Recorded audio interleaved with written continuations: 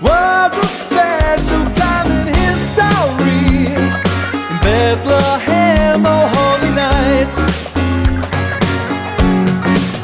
oh holy night. You know we still don't even know the date, the time of year or month when Jesus came. Celebrate it every night.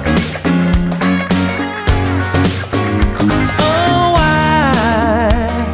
I got a funny feeling that the Lord ain't amused when we fight about which holidays we all should use. Oh, holy night, it's not timing that's the vital thing. Jesus never changes seasonally, late December or July.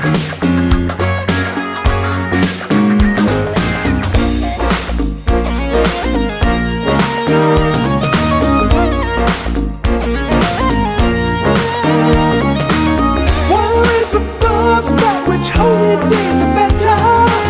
Those things are shadows now, and Jesus is all that matters. Scholars ain't sure about the birth of our Lord. It could be 6 BC, 5 BC, 4. The current way we figure out time was not designed till 500 years after Christ arrived and died. And the guy who tried to find the right time when Christ had died and designed the timeline with BC and AD should get a BC or a D for sloppy math, and maybe a new abacus on top of that. Oh wow, Colossians 2:16, let no one judge you in regard to Sabbaths, holidays, or what's good food.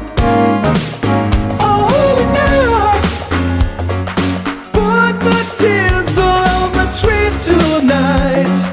Read along in Romans 14:5. Celebrate it when you like. Oh holy Frankly, in the night, valley of death, he's a powerful shepherd. In December or whatever date the calendar sets, I think the count of 11 months without it, and yet the Christmas holiday gets a vast amount of attention. So I thought I would mention that we don't know just when the holy blessed event took place. It might have been May. The Bible ain't specific about the month or day. With Orthodox, Christmas is January 6th. For most of us Christians, December 25th. But the most important thing is that Christ is Lord and King, and that's all the more reason to exalt the Lord Jesus in all the 4 seasons.